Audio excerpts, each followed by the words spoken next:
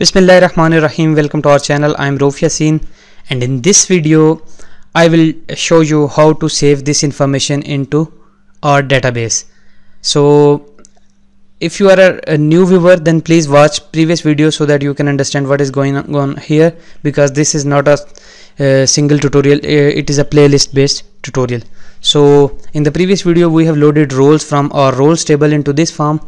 Now we will perform save information operation. Okay, so if I double click on this save information button over here, this is getting save button.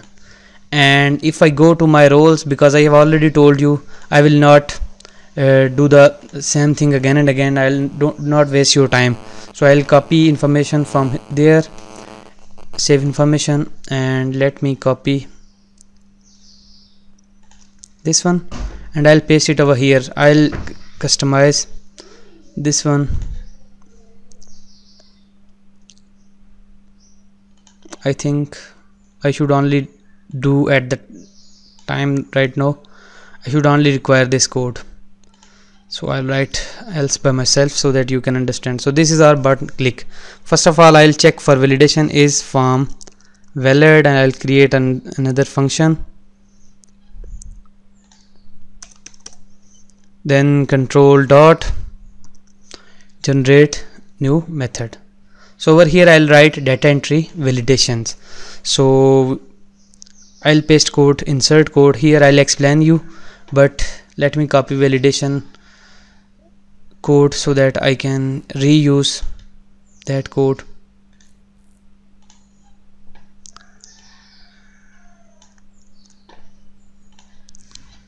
So inside our validation function, first I want to validate user name, because username is required. So I'll set username is required, and then username text box dot focus, and then I'll also set username length,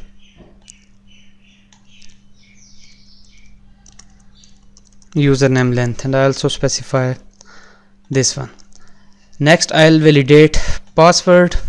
So copy this one and paste it over here and set this one as password.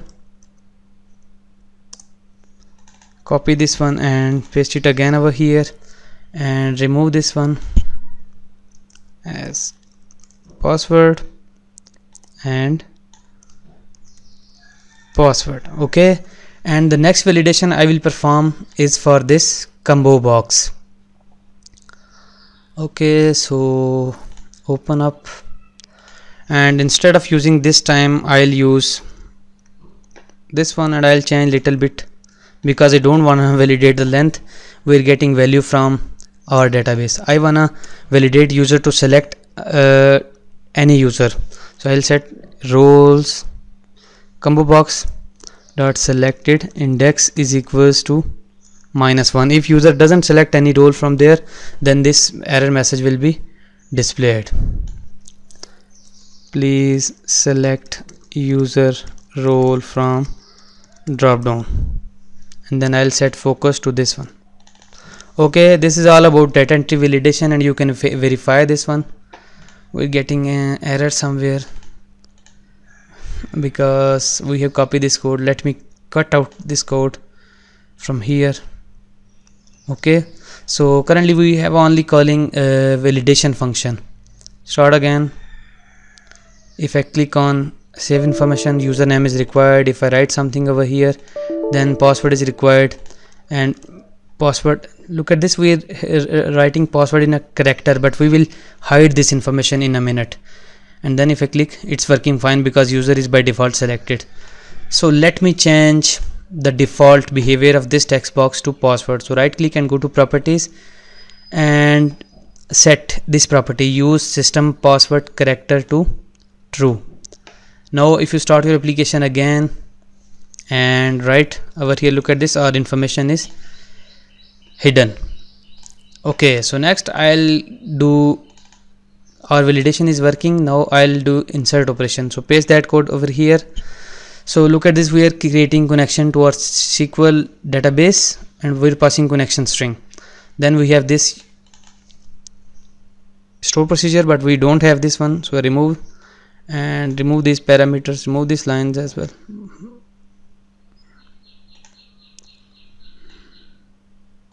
Okay, so we will write parameters over here, and then we are opening the connection and we are executing command. So over here I'll specify user is successfully saved in the database. So before proceeding, I'll write store procedure, then we will use parameters over here. So go to programmability, store procedure, right click new store procedure, and this time we will write store procedure for inserting our user. So create procedure USP users insert new user, and over here I'll specify the parameters and then as, begin and end. So we wanna store information on this users table, so right click on this one, go to script and insert into clipboard, and I'll paste it over here. So let me get rid of all of this and copy all of this from here and paste it over here, because I will set up my parameters.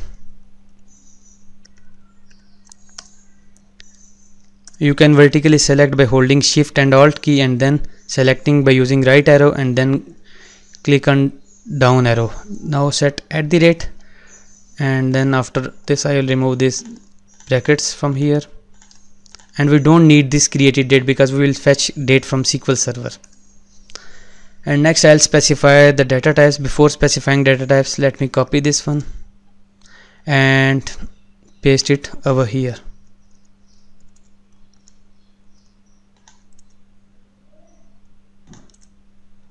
Okay, so remove this go keyword as well,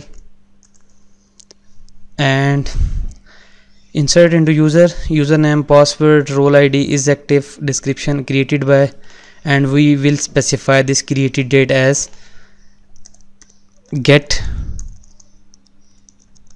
date function, which will fetch current date and time from SQL Server database, and specify the data types as well, and watch or 50, then and watch or 50,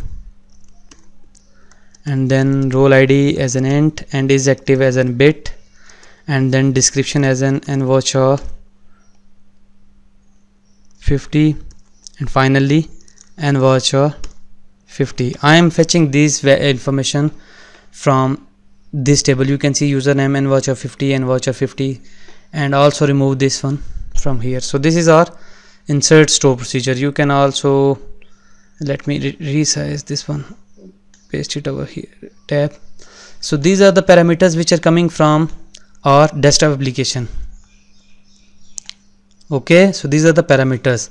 Then as begun, and we are using simple insert statement, insert into users table and specifying columns, and after this we are specifying values which are coming as an parameter, and simple as that. Now I'll click on execute button over here, and you can see commands executed successfully. Now I'll copy this one and paste it over here. So this is our SQL command. After this I'll also copy these parameters, so I can easily remember these one, copy little bit and paste it over here,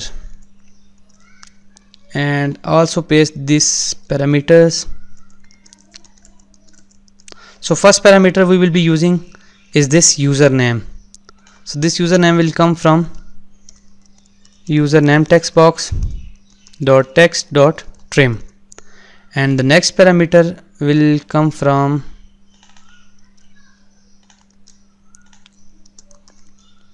password text box dot text dot trim, and after this we will use role ID roles combo box dot text dot trim, and next I will copy is active checkbox dot value. We don't have any value, so I'll use if condition over here. So I'll use ternary operator instead of writing complete if else block dot checked. if this checkbox is checked or not. I'll simply pass checked dot instead of using ternary operator. Is active checkbox dot check. So if this text box is checked, this will save true value in the database, and if it is not checked, then it will save a false value in the database. And then we will need this description parameter. We already have that one, and after this we have this created by, and we also specified this one over here, and get rid of that one. So after these parameters, we are opening the connection and we are executing command, and we are displaying user is successfully saved in the database. After this, I'll generate this method. So control dot and generate method. I'll reset all of my controls. So username textbox dot clear, password textbox dot clear, and then roles combo box dot selected, index equals to -1. I want to select the default index, and then instead of -1 we can specify 0. Administrator as in default index, first index by default selected. Then I want to set is active checkbox dot checked equals to true. I want to select is active checkbox by default. So every time we will insert users, its checkbox is by default checked. And then I will set description textbox dot clear,